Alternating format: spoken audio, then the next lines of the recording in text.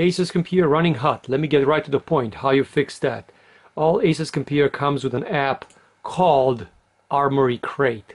Armory Crate under this icon over here in the corner. Silent, balanced, turbo. Also you could access that by using the key, function and F5, and it will switch in between them. So if you put the computer to silent, it's going to run a lot less fan speed that it's in balance mode or in turbo mode. You are going to lose a little bit of a speed. Let me show you how much.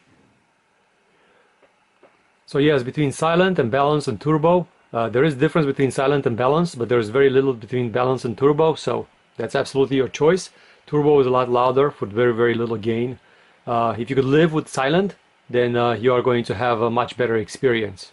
This computer has a tendency to run hot because there's a 1660 Ti in it, and also there is a powerful processor from Ryzen 4800H.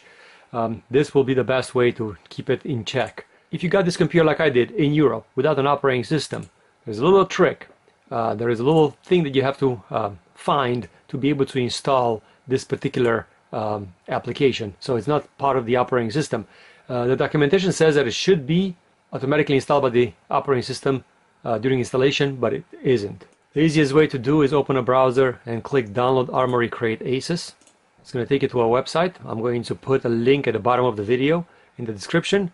It's called Armory Crate, and then here you choose your operating system, and then it will show in the system. Now because I'm running a VPN, it doesn't load up because I show up as being in the United States. If you have a VPN, disable the VPN, reload the page.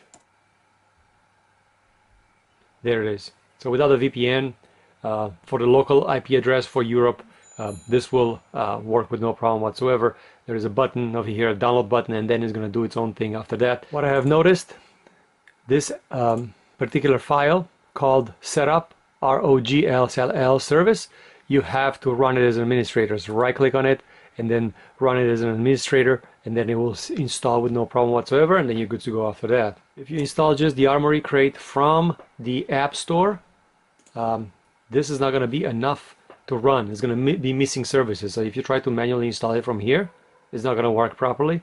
So just remember, you'll have to install it from the link that I'm going to put at the bottom of this video. Thanks for watching. I hope this helped out.